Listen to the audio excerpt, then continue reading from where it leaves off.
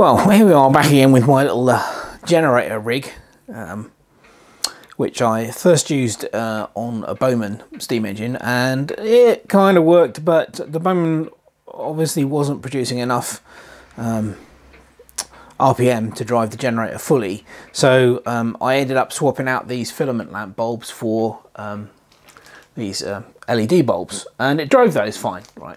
But according to the Banggood website, this little generator here is supposed to give out 12 volts at 1 amp. So I thought, well, okay, let's try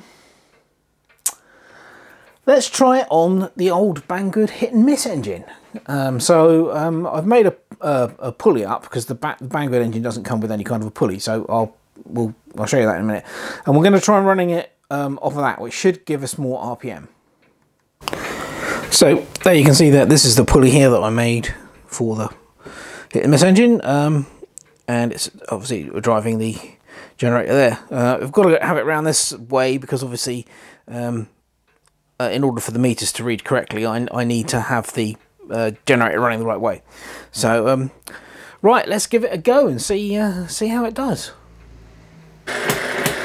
Okay, we're all up and running, so let's have a close up on the old meters and see what they're saying. Well, it looks like we got a good 15 volts.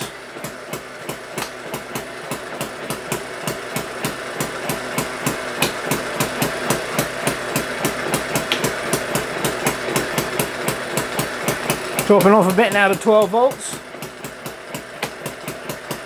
11, 10, just under 400 milliamps, 10 volts. But it's obviously the generator can handle it. It just needs more RPM. And the Hit Miss engine obviously doesn't have any trouble with this whatsoever. Let's come back out again. Yeah, quick shout out to Charlie Miller as well, because he did a video recently showing one of these powering some steam engine accessories, and that's what gave me the idea to try it on my generating rig. So yeah, so I think obviously that this little tiny generator here is probably capable of at least half an amp at 12 volts if spun at the right sort of speed.